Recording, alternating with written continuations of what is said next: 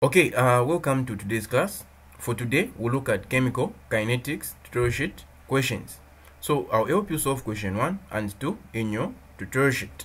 So before we start, just ensure that you like, subscribe, and click on the notification button so that whatever I'm going to be posting will be updated or notified. So as I said, I'll help you solve or answer question 1 and 2 in your tutorial sheet. So let's start with question 1. So what is question 1 saying? Question 1 is saying define reaction rate, distinguish between the initial rate, average rate, and instantaneous rate of a chemical reaction. So let's start with reaction rate. So before I define reaction rate, you need to ensure that you watch my first video on chemical kinetics where I defined all this. So reaction rate is change in concentration of reactants or products per unit time, just like that, then you're done. And then the question is saying distinguish between the initial rate, average rate, and instantaneous rate of a chemical reaction. So the answer is here. Rate measured at initial stage, at the start of the reaction, at the beginning of the reaction, that's the initial rate. And then the rate measured at any or in any instant of time is instantaneous rate. And then we have the rate measured at a particular period of time. That's what we're calling an average rate. Like this, then you're done for question 1. And then let's go to question 2. So this is question 2 now. So question 2 is saying, and then for you to solve this question, you need to ensure that you watch my second video that is on integrated rate law. That will make you understand this question. And I derived all the formulas that you're supposed to use on this same question. So let's start. The question is saying a first order reaction is 38.5% complete in 48 seconds. A is saying calculate the value of the rate constant. So how can you calculate the value of the rate constant? So this is question 2A. So we can come up with data. So we have been given what do we want first? We want the rate constant K. Then we have been given time, which is 480 seconds. And then here the reaction is saying a first order reaction. So this is a first order reaction. We have the zero order, the first order, and the second order. I explained all this in my second video on integrated rate law. So you just have to ensure that you watch this. You watch that video. And then what you need to know here is you need to understand this 38.5%. What does it mean? You need to come up with your initial and your final in this same thing. So for it to be 38%, which means it's involving 100. So 100 will be our initial. So at initial, so it's starting at 100, at initial 100. And then 38.5% was used or consumed, so that is 38.5%. So this has been used. Now what's remaining? So you need to subtract 38.5% from 100. So when you subtract, you're going to get something like 61.5. so that will be your final concentration. So we have the initial concentration, which is 100, and then we have 61.5. that is our final concentration. And then here, what are you supposed to do? You need to come up with the integrated rate equation for the first order reaction. So for the first order, what's the integrated rate equation? So I derived all this. So in A, you write your final like that, negative K, that rate constant, and then time plus in. Then you write your initial like that. So this is the integrated rate equation that you're going to use for the first order. So the second order has its own integrated rate equation, and then the zero order has its own. But for the first order, since first order, we're going to use this one. And then we can substitute because we know now everything here. So what's your final? Your final is 61.1 that's your concentration, is equal to negative your K, rate constant, that's what you're looking for, and then your time you have been given to be 480, like that, plus in of the initial concentration, which is 100, like that. And then here, what do? You can make this in to go that side, because this, it's having in and in, so this can go to this in, like that. You can move it, so 61.1, like that. When this in 100 moves this side to develop a negative, to adopt a negative sign, because it's crossing the equal sign, and then we're going to have in, like that. You're going to have in of 100, like that, is equal to and then here you can multiply negative K times 480. You're going to have negative 480 K, like that. That's the rate constant. And then here you need to subtract in of 61.1 minus in of 100. So after subtracting this, doing it on your calculator, you're going to get something like negative 0.486133011, like that, is equal to negative 480K, like that. And then here, your aim is to remain with this K, the rate constant. What do? You divide both sides by negative 480, even this side by negative 480.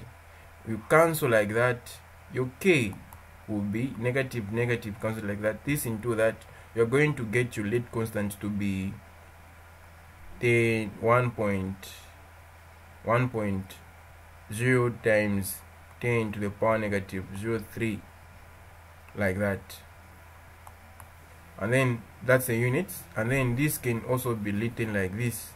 So since it's negative, it's having negative power of 0.3, so you're going to have 0.001 seconds squared, like that.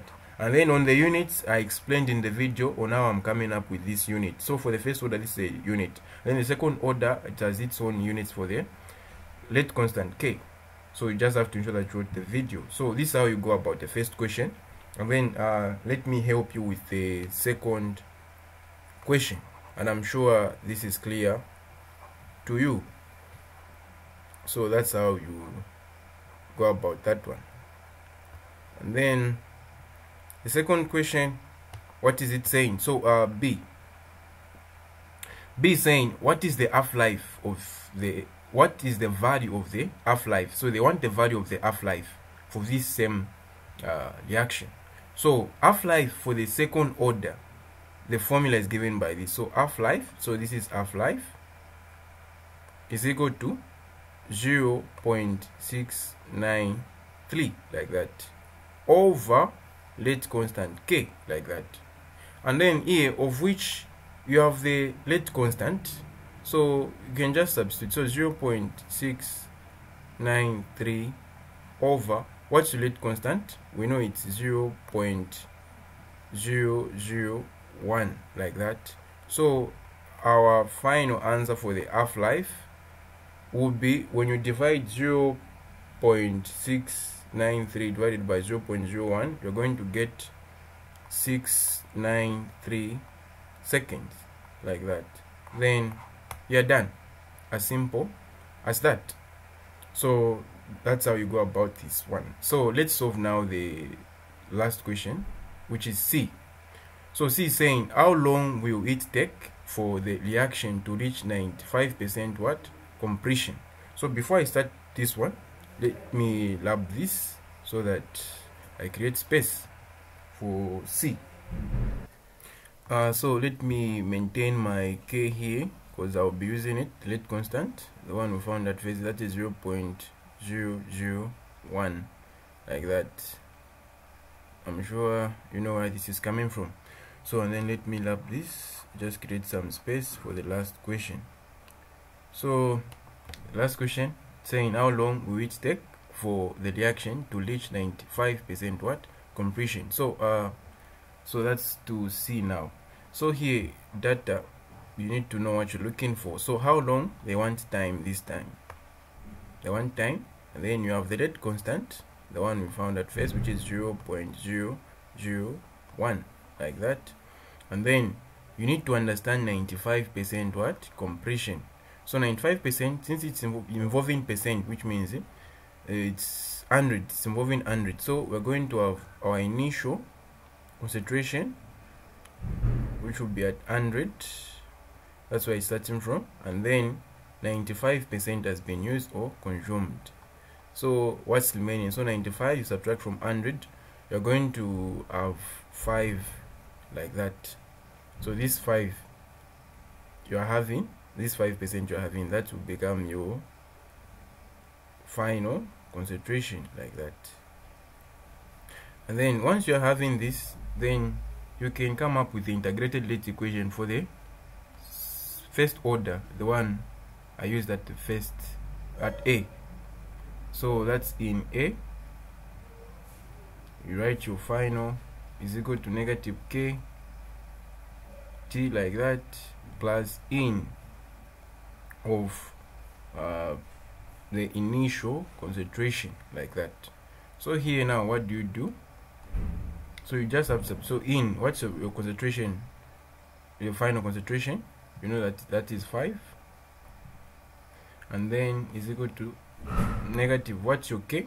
Your K you're having it to be let me write this, you're having it to be 0.001 T, like this, and then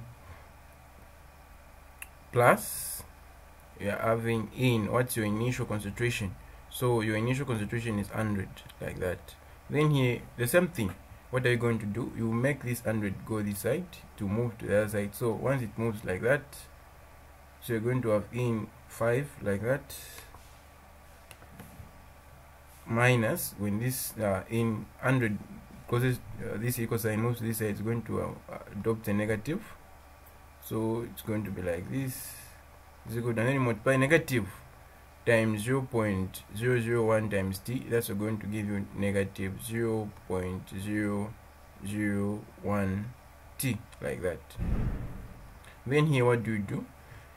On your calculator, when you do in of 5 minus in of 100, it's going to give you something like negative 2.995732274, like that, is equal to negative 0.001 T, like that. Then your aim is to remain with this T. What do? You divide both sides by negative 0.001, even this side by negative 0.001. Then you cancel everything this side, cancel this side, cancel that negative, that into that. So you're going to have when you divide that into that, you're going to have 2.99. Sorry, it's not going to be points, there no point here, so it will be 2995.7, like that, is equal to T. And then here we can, so T is equal to, so this 5 will become 6, so you can round it off to that, so it will be 299. Then this 7 will give, you can round it off to that, you can write it to 4 significant figures, so it's give you that. And then time is measured in what? In seconds. So that will be your final answer, like that. Then you are done. So as simple as that. So last, you don't forget to subscribe, like, share, and comment. And thank you for watching.